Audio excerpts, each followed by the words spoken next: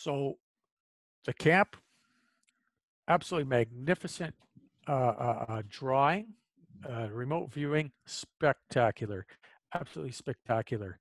And I know every time we did this afterwards, was equally spectacular. Just, I knew I could count on the accuracy. And when I got something, I knew don't screw around with it. It's just the way Karen drew it, right?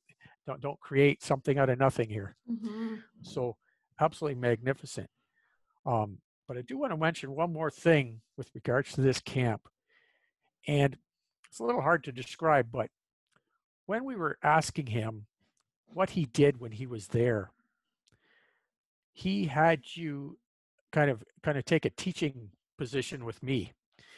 And you kind of like held your paper up and you said, so say, here's this camp, and you put an X on the paper. Here's this camp right here.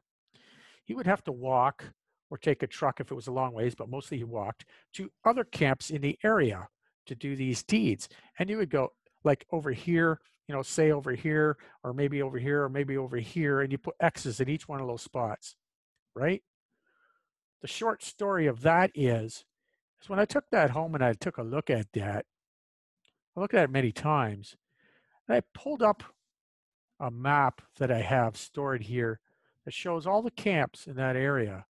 And I could, when I scaled your paper down correctly, lay it right over top of that map, and everywhere you put an X was where there was a known camp.